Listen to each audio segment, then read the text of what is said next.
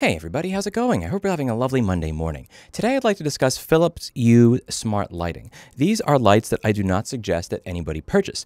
It's one thing to have a product that requires user data and user information in order to work, particularly if you state that up front. They're not my products of choice, but I understand them existing and I understand there being a place for them in the market.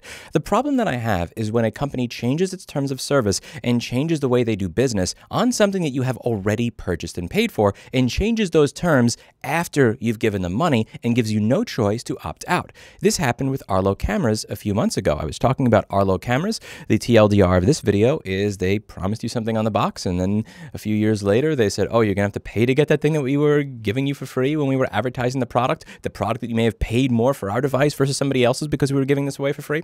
And Philips is doing something very similar here with your privacy. When these lights came out, you were able to use them offline. You could use them using a local API without uploading any data to Philips and without creating an account. And it looks like they are changing that so that you will have to have an account with Philips and you will have to upload your data to the cloud in order to be able to use their smart lights. So you paid for it under the premise that you could use it offline. But now it will not work offline. It will require you create an account and you will have to upload your data to Philips. You bought the product based on it being advertised that it has this functionality.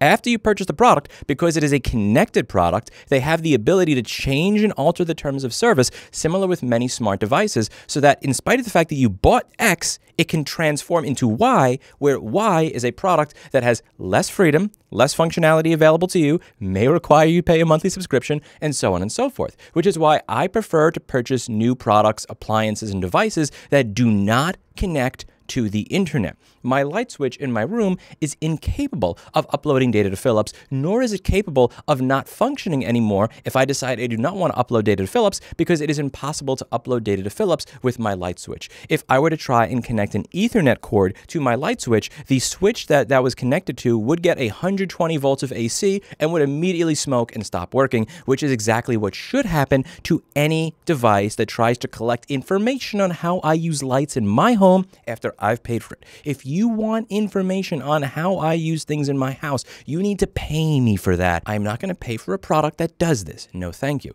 This comes from homeassistant.io. It's a great website for people who are interested in more sovereign home smart systems. And it says the following. You have this little thing over here. It says sign in to control your Philips Hue system.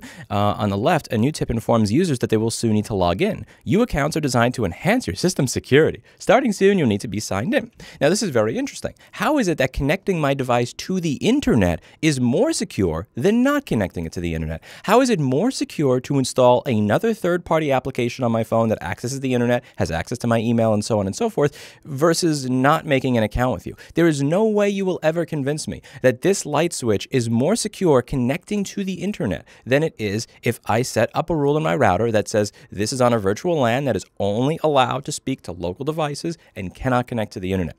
When you create an account with you get the ability to control your lights while away from home using their mobile app. The feature works by uploading your data to the Hue cloud such that a mobile app can reach it. Their privacy policy allows them to store this data and share it with their partners. Creating a Hue account has been an option for a long time, but it was always an option. Many Home Assistant users preferred not to create an account and remain private and purchase Hue devices because it allowed this. So today you can choose to not share your information with Signify by not creating an account, but this choice will soon be taken away and all users need to share their data with Philips Hue. And he said he didn't want to cry wolf, so he decided to verify this statement with Signify. He spoke to their official Twitter account.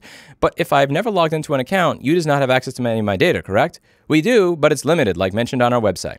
Okay, just to confirm, a user can choose to not log in and it will only share limited device information with you.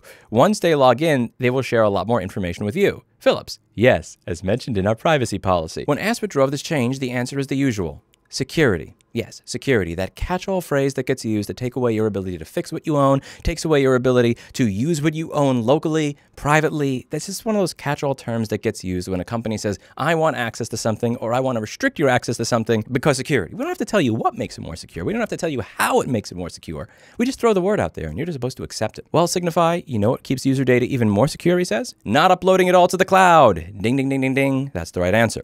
Just allow a smart home to talk to you using the local API or Matter. And then Philips has the standard gaslighting trait that you will hear, most of you have probably heard at some point from a manipulative ex. We're sorry you feel this way. Not we're sorry that we changed the terms of service after the sale. Not we're sorry that we're going to ask for your data when we didn't ask for your data when you bought the fucking product. We're sorry you feel this way. As the features we develop grow, so does the need for more advanced security. To keep your accounts and products secure and ensure you get the most out of your system, you'll need to create a Philips Hue account soon. And again, not giving you my data and not connecting this device to the internet will always be a more secure option than giving you my data and connecting the device to the internet.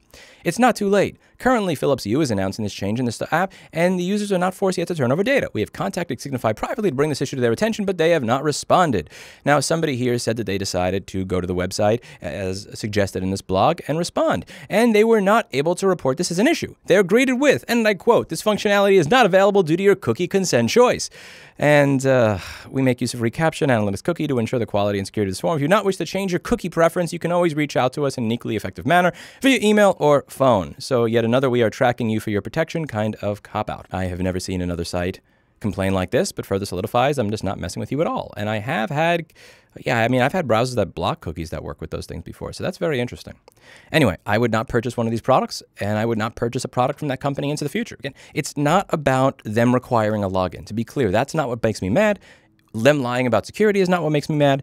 Them demanding that you connect the device to the internet is not what makes me mad. What makes me mad is that you sold a product that had this functionality.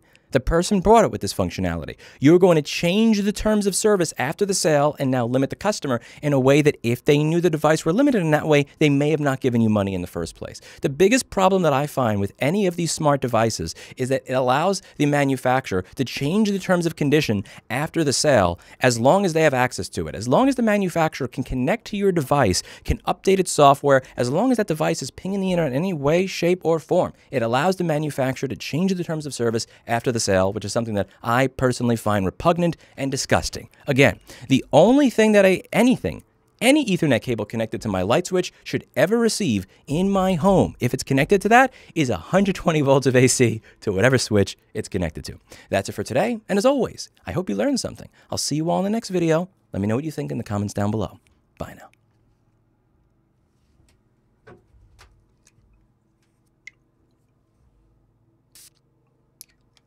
Ah.